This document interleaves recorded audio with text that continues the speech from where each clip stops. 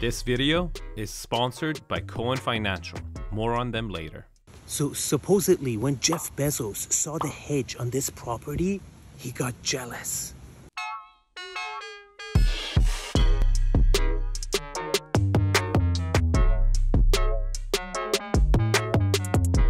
Welcome to the channel. This is where I review and critique every single family home that comes on the market in Beverly Hills in about 5 minutes. And in today's episode, we're going to review a Spanish beauty, 729 North Bedford Drive, Beverly Hills Flats 700 block, listed for close to $18 million.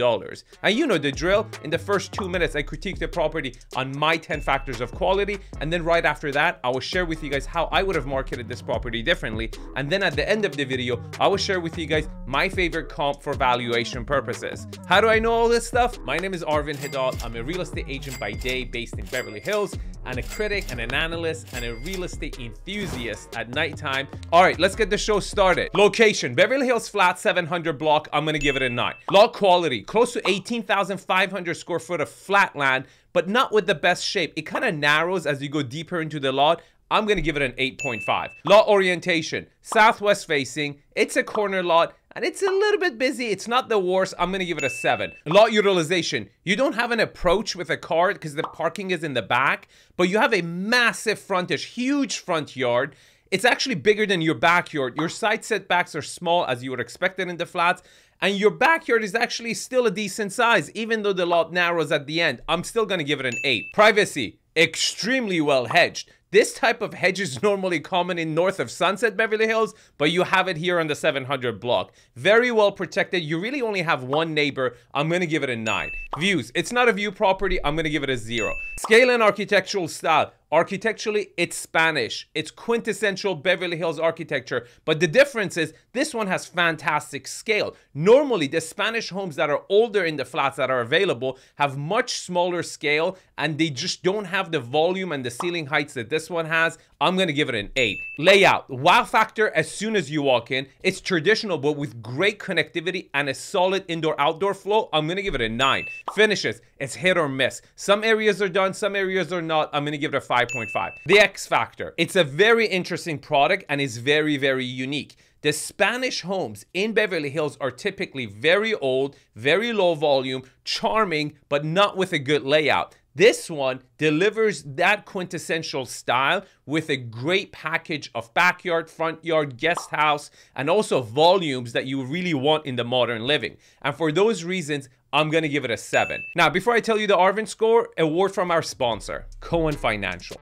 Do you know why I use Mark Cohen for my own mortgages? No, it's not because he's the most successful. Yes, he's originated $10 billion worth of loan in the last 10 years, which is great. It's unheard of, but good for him.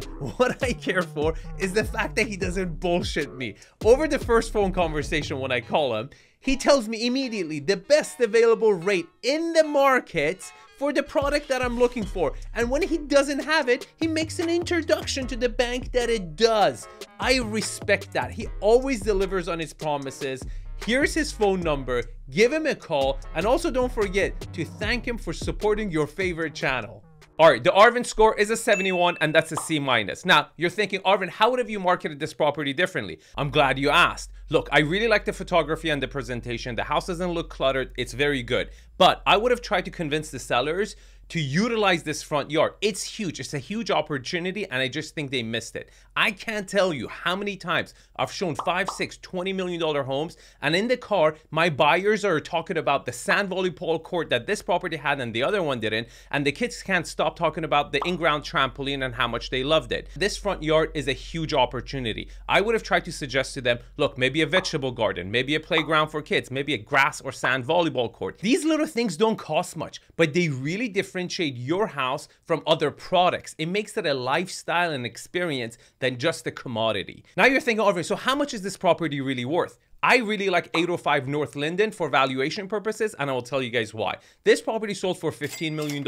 It was 2,500 square foot smaller than the Bedford property. It didn't have as good of a layout or the charm that the Bedford property has, but it is in a better location. Now, with the help of an expert, you should start from there and adjust so you don't overpay. Now, give the listing agents a call, and if you want my expertise in this regard, you can reach me at arvin@arvinhaddad.com. Now, if you like this house, you will probably also like this property. They're kind of similar. And I also have to share with you, the content of this video is purely my personal opinion. Real estate analysis is subjective in nature, and I don't guarantee the accuracy of information. In fact, you should go see the property yourself in person. You should review all the information available online.